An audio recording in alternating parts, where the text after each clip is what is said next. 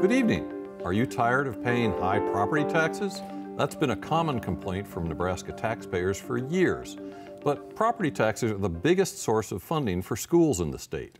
So how do you lower property taxes without hurting education? That's the topic we're going to explore in this NET News special, Nebraska Schools, A Taxing Dilemma. I'm your host, Fred Knapp. Joining us for this discussion are Senator Mike Gloor, chair of the legislature's Revenue Committee, Senator Kate Sullivan, chair of the Education Committee, Chadron Schools Superintendent Caroline Winchester, and Lincoln Schools Superintendent Steve Joel. Thank you all for being here. Thank you. Thank you.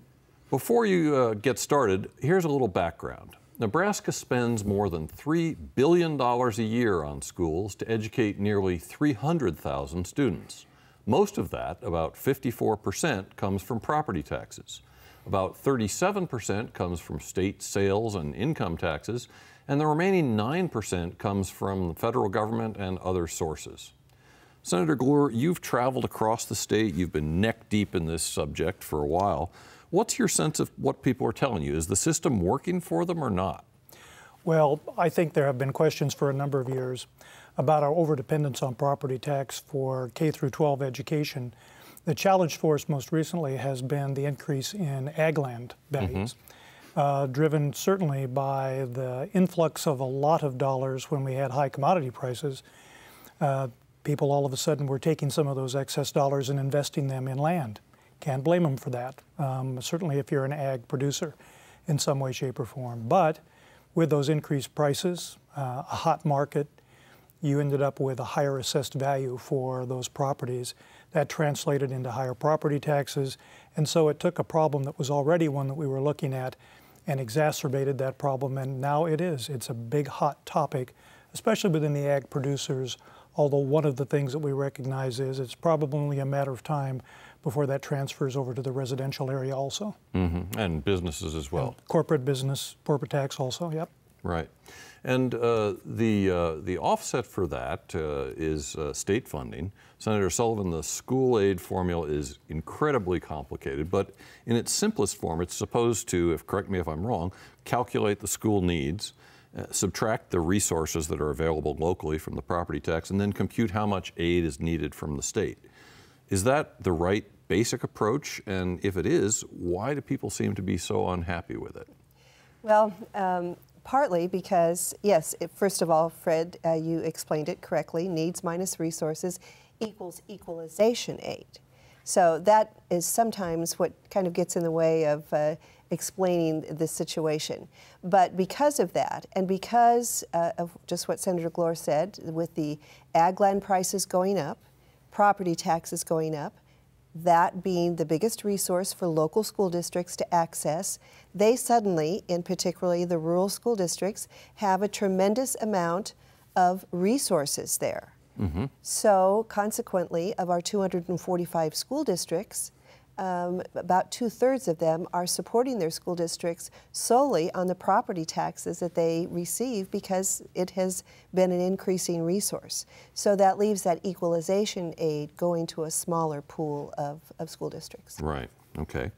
Now, Caroline Winchester, your district, Chadron, has some unique characteristics because it has a lot of land off the tax rolls with the state park and owned by the federal government. What effect has the current system had on Chadron Public Schools, and would more state aid help? Oh, well, definitely more state aid would help. You're right, we have a lot of property that's non-taxed. Between 40 and 50% of our property is non-taxed. What it equates to our property taxpayers is about 10% of our population pays 40% of our taxes. But what has happened to us over the past year since I've been there, we lost $1.6 million in state aid all in 1 year, and that was out of about a $5 million state aid budget, which is, so you're talking almost around a third of our state aid was all. We had to close 4 rural schools. We had to RIF 16 positions, which is a tremendous economic effect on the community because it's not only those 16 positions, but economically it hurts 50 other positions are lost throughout the county. We also have aging structures. Two of our buildings are 1930s, one early 60s, the other late 60s. Aging infrastructure, roofs, HVAC issues. Floated a bond, failed tremendously. And the taxpayers said, it's not because we don't understand you have needs. We just can't afford to pay any more taxes. Mm-hmm. Property taxes. Yes. Yeah. So consequently, we have seen over the past since 06, 07, and I use that date because that's when the rural schools were consolidated in, we have seen a decrease in state aid at the rate of a 1.25% per year, whereas the rest of the state has seen an increase in state aid of 3% over that same period. And it's not only state resources, but our federal resources have also declined as well. Now, Steve, Joel, Lincoln is a very different situation from Chadron. You've got a growing number of students, many from low-income or non-English speaking families. How does the current school finance system work for your district? Well, we think it works. You know, as it's in its simplest terms, needs minus resources. You know, our needs continue to go up. We grow about 1,000 students a year. The needs of those students that are coming into our system continue to grow up as well too. Our evaluation doesn't keep up with our student growth. We have about $4,800 per pupil in terms of valuation, below the average. So, you know, there's been times in the school funding formula where, you know, we've had benefit in the last couple of years, certainly represent that. But there's been years, particularly when I first arrived in Lincoln, where, you know, we haven't. And so it's, I don't know. I've been, this is 32 or 33 years as superintendent in 2 states. I started in small rural schools. I can't remember a year where we haven't been concerned about taxes, particularly taxes for schools. And with great respect to Senator Gloor and Senator Sullivan, this is a tough thing to solve. There really isn't an easy solution because in our state, we have high standards. We have college and career readiness for all children. We want 90% on-time graduation rate, and the cost of that is never going to go down. It's always going to creep up and go up considerably. But I would just tell you that, you know, I think we benefit from the formula the way it's written today, but we're one of the fastest growing districts in the state. Right. Well, so there are obviously winners and losers, and that changes over time depending on the economy. 2 years ago, there was a big study that recommended increased state aid to schools as a way to lower property taxes. That's been tried before. In 1990, the legislature voted to increase both sales and income taxes. Over the next 2 years, state aid to schools went up sharply. During the same 2-year period, property taxes for schools actually declined, but then they resumed their upward climb, and they've increased every year but one since then. So, and by the way, when in 1967, when the sales and income tax were instituted to replace state property taxes, they went down for 1 year, and then they started back up again. So,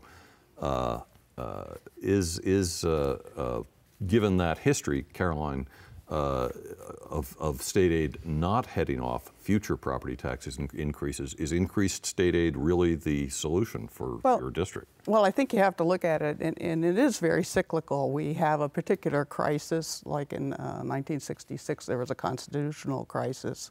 And then in 1990, there was a Gould lawsuit, a pending lawsuit, that created an atmosphere, and something had to be done. And you're right, sales and income taxes were raised. If you go back to both 96, the commitment of the state was supposed to be at 40%, and then with TIOSA, the commitment was supposed to be 45%. And what has also happened is that the commitment has eroded over time after the bills have passed through, you know, like for instance, tax breaks or corporate tax breaks? Well, corporate, you know, individual tax breaks, sales tax exemptions. And so that has eroded the commitment over time. And the thing that people need to understand, if one group is given a break here, somebody else has got to make up the difference. And so that, I think, as part of the issue is that the percentage has never been committed to.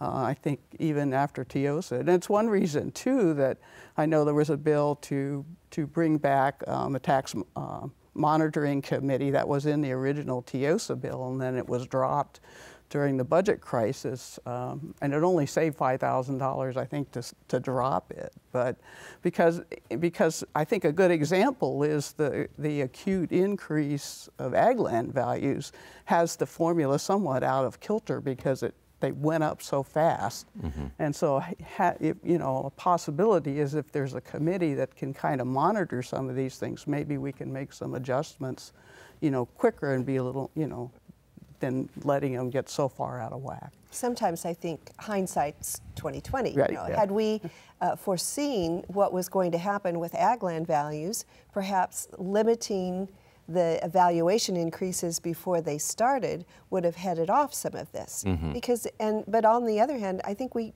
clearly had sort of a perfect storm in terms of what was happening during the Great Recession.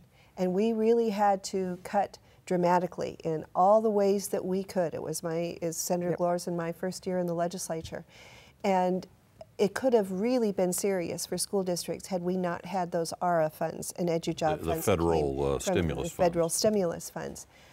But the other thing that happened is that then we put more and additional pressure on property taxpayers because at the same time we saw those increasing ag land values. Right, and property taxes have the reputation, at least, of being the most stable source in a recession. Predictable. Yeah, whereas sales and income go down.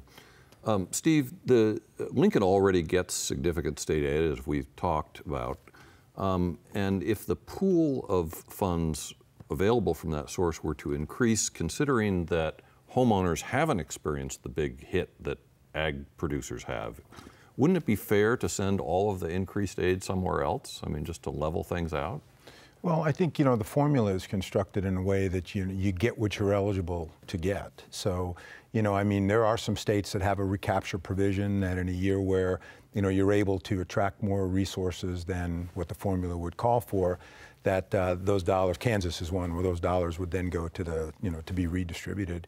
I don't know. I think whenever you do something like that, or you think about doing something like that, you run the risk of it becoming disequalized, and that's going to be the other issue. Adequacy and equalization are two things that typically get talked about an awful lot when formulas get tweaked with and creates winners and losers, or exacerbates winners and losers, or changes who are the winners and the losers. And I get it. I mean, Senator Sullivan's right. That was a shock to the entire system, how assessed value skyrocketed in the ag area. And everything I'm reading right now says that that's abating, and we're starting to see farm prices going down. Right, but there's still a lag effect. There's still a lag. Farmers are still paying as if they're... And it's during those times of transition, as the formula is trying to catch up with that, where I think, again, looking out over 3 decades, that's when the greatest amount of tension occurs. So, I think there's be plenty of people that would say, if we can attract X with $1.05, we ought to have access to X with $1.05.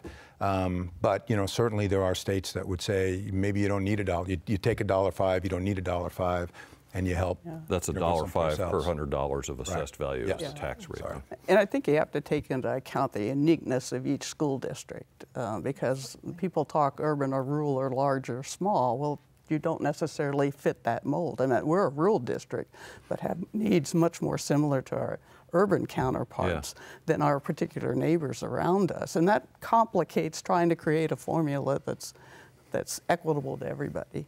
Senator Gloor, I don't know what the situation in your hometown of Grand Island is, but the state as a whole is looking at a revenue shortfall for the current year, for the coming year. What's your sense of the political climate as far as any possibility of changing sales or income tax rates to substitute for property? I don't think there is a lot of enthusiasm for increasing taxes to offset this. The challenge is, can we come up with some dollars to make some difference? And the devil is in the details. I think there's a political will. Certainly, I don't think there's a single senator who hasn't heard that this is a problem and a priority statewide. And certainly they talk to their superintendents and their superintendents talk to them. But that's going to be the challenge. It's, I think, important to point out right now that knowing that this is a challenge for us and it's only likely to get to perhaps be worse before it starts getting better, Senator Sullivan and I sat down last spring and put together a joint committee made up of her education committee and my revenue committee to start looking at what some solutions might be. And this wasn't an issue of holding hearings across the state. We've already had plenty of hearings across the state from both of our committees. It was a matter of sitting down with these joint committees.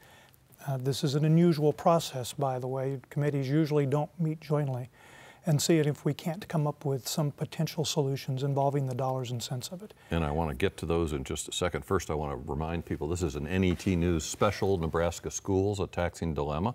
I'm Fred Knapp, and with me are Senator Mike Gloor from Grand Island, Chair of the Revenue Committee, Senator Kate Sullivan from Cedar Rapids, Chair of the Education Committee, Caroline Winchester, Superintendent of Chadron Public Schools, and Steve Joel, Superintendent of Lincoln Public Schools.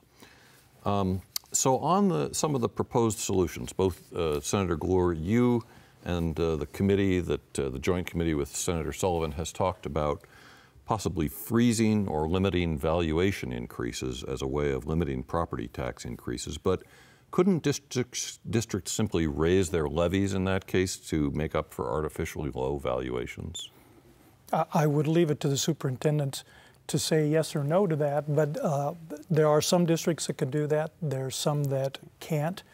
I think if we're talking about trying to provide property tax relief that's uniform across the state, that may be one of the decisions that an individual district will make.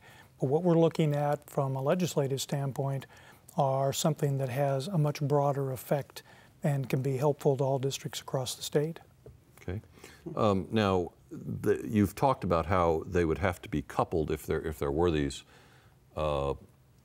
increased limitations. They'd have to be coupled with spending limitations or levy limitations on the schools, right? Yeah, I'll speak to my revenue committee and let Senator Sullivan speak to the educational part of this. Understand, and viewers need to understand, we may meet jointly, but ultimately any bills that come out of this will be referenced either to the revenue committee or the education committee, depending upon how they impact the operations and our responsibilities within the individual committees. But we're looking at the issues on the revenue side of slowing down that rate of assessed value increase as one of the solutions. We're also taking a look at the current property tax credit fund. Most Nebraskans, unfortunately, don't recognize the fact that the state already allocates towards property tax relief. Some are just over $200 million a year. Yeah, well, you take $200 million a year of sales and income taxes and you send it to the counties to offset property taxes, and it shows up in a line on the property tax statement and nobody notices it. Yeah, it just doesn't get noticed. And given that, part of our discussion within our joint committee has been, well, if it's not recognized, perhaps those are dollars that would be available to redistribute someplace else. I don't think you're going to see that happen. There wasn't a lot of enthusiasm for moving money from one pocket into another pocket to try and address this challenge. But just having that discussion, I think, was beneficial. Last year, we increased that amount from around $140 million a year, adding another $64 million a year. So now we're up, like I said, over $200 million. And there's celebration in the streets. Right? and people are saying, I didn't know. I'll go back and look at my tax statement and feel comfortable tonight. But therein lies the problem. When you come up with money and provide it, and land values continue to go up, assessed values go up, property taxes go up, sometimes what's being done is overlooked. And that's certainly a challenge and not one that lends itself to an easy solution.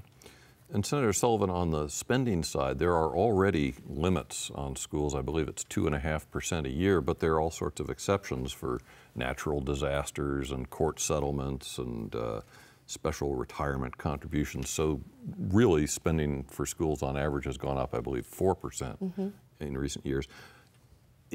If there are limits enacted, what assurance can taxpayers have that they'll actually have some teeth? One of the things that I think we value in this state with respect to education is local control.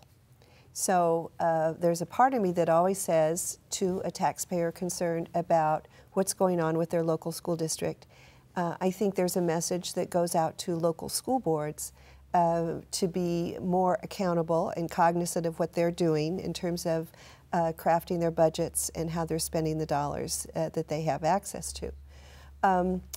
Can we at the state do some things that make sure that that happens? Well, that's, again, one of the things when we're talking about making some limits on budget exceptions. I kind of liken that to the sales tax exemptions. Most of those were put in for very good reasons, to help school districts and to perhaps manage those dollars more efficiently, effectively. So if we're going to eliminate some of those, and I would not be party to overlooking those, because I think we do need to to pay attention to those. But again, I think it falls on the local school district to be cognizant of how they're spending those dollars. Right. Now, that being said, there are a couple dimensions in the formula where I think we could rein in so that school districts don't have to use it as an excuse to say the state made us levy this amount. Mm-hmm. Right now there's a minimum levy requirement. Right. I'd like to ask the superintendents to jump in real quickly on that idea. Is doing away with that going to make your job easier or harder? We're already at $1.05. So you can't we go any can't higher. do anything. And actually, if you look at the number of school districts that get on that bubble, you're not talking a whole lot of dollars with that. You know, you talked about restricting valuation. Like I said, we're at $1.05, but our neighbors are not. They'll simply raise levies if they don't have enough funds, and it doesn't relate into true property tax relief. And we're at the $1.05 as well. And you know, we do have, to Senator Sullivan's point, I mean, we do have people attend our budget hearings and ask us to consider property tax reductions. But again, when you're a growing district like we are, that just doesn't have the ability to do that. Nor would we want to put ourselves in a position where if we were to cut our tax levy, how do we make that up in subsequent years? So that's been a dilemma, I think, for some of our taxpayers that would say, you know, do you really need as much money as you're able to acquire this year? This is a good year for us because, you know, the formula recognized our growth, it recognized our needs, and we had the ability to add back some of those things that we had to take out right around 2010, 2011 to try to make our budgets meet. And school districts are really unique in the way they budget, but also I think the legislator's fiscal office has recognized as well the struggles to keep under inflation on account of growing districts like Steve. They're adding schools, they're having to add staff. That's going to show their, you know, increases larger than inflation. And then in small rural school districts, they have a number of fixed costs that they can't get below. And so that creates an unusual situation, or not maybe like the business world would experience. Yeah, okay. Well, we've been discussing some of the practical changes and challenges to fixing the situation that might be coming up in the next legislative session, but now I'd like to ask each of you to take a sort of a long-range view. If you could wave a magic wand and bring about long-term structural changes in Nebraska schools and the way we pay for them, what would they be? And include any closing thoughts you have in this segment. We'll start with you, Senator Gloor. Well, it's an interesting concept. I think I'd start with $8 corn prices, per bushel corn prices. I think it becomes a lot easier for any of us at the end of the month when we try and balance our checkbook if we've got a lot of money in the checking account. So it would sure be nice if we saw the economy pick up, whether it's commodity prices or whether it's overall employment and jobs in the state. That would help. Okay. And then we'd have more money to be able to distribute. I think the other thing that would be helpful, and this really isn't a wish list, is, as they say, property taxes are locally collected, locally assessed, locally controlled, which means the state doesn't collect property taxes. The counties collect it, and they distribute those monies based upon budgets put together by entities that have elected boards that we all vote on. And for the general citizenry to understand that and to work with those individual boards, and there are hundreds of them. So show up at your local school board. And I think Superintendent Joel's the exception to the rule, okay. And maybe Superintendent Winchester also. There's no doubt about it that the People of this state value education, and they want quality education, and they're willing to pay for it. But the reality of the current circumstance is that in many ways, in my estimation, the state has not risen to the level it should in terms of its support for public education. We are putting too much reliance on property taxes. So we need to do something about that, but it begs the question where the dollars come from. In addition to that, when you have 245 school districts who 2/3 of them support their school district solely on property tax revenues, it begs also the question, what is the state's role if we have a constitutional responsibility to provide that free education? So those are some of the issues that I think need to be corrected. All right, 2-minute drill. I would concur with Senator Sullivan. I like to put it, we have too few people paying for the privilege of participating in the privilege of paying for public education. We need to somehow balance the three-legged stool, so to speak, a little bit more evenly. But if I can just maybe change directions a little bit, I just want to share why it's important to fund public education, and that's a poem that was shared with me from an 8th grade ELL student. And they said, "School is a gift for students. When they come every day, they get to unwrap it. Once it is out of the box, they have to choose how to use the gift. Some choose to use it a little, some choose to use it a lot. There are even some that do not appreciate the present. They stuff it in their locker and walk away. What a waste of a free gift." Steve, Joel? Yeah, I don't, wish list. I would go back to something Senator Sullivan said, and I know Senator Gloor knows. We're an exemplary school system in the state. And now I'm not talking about Lincoln, I'm talking about our state school system. We are highly ranked in all measurables. We're 2, 3, 4, so it works here. But it works because we've got that commitment from people who care deeply about education. To me, again, looking back at a lot of years in this, it's the third, and a third. I remember that discussion a lot. If it could be a third sales, a third income, a third property tax, maybe it doesn't feel as painful in that regard, but I know that's next to impossible to achieve. But it just seems that, again, I'll go back to what I said before, when we have a shock to the system like we have right now, and the residential shock is probably forthcoming, then the tension is definitely heightened. So to me, there's no real answer. I'm just very grateful we have leaders and in our unicameral that are willing to have these open and honest conversations. Very good. All right, we'll have to end this conversation there for now, but I'm sure we'll hear a lot more about it in the coming months ahead. This has been an NET News Special, Nebraska Schools, a Taxing Dilemma. You can watch this program on the web at netnebraska.org. Thanks again to our guests, Senator Mike Gloor, Senator Kate Sullivan, Chadron Superintendent Caroline Winchester, and Lincoln Superintendent Steve Joel. I'm Fred Knapp of NET News. Thanks for joining us.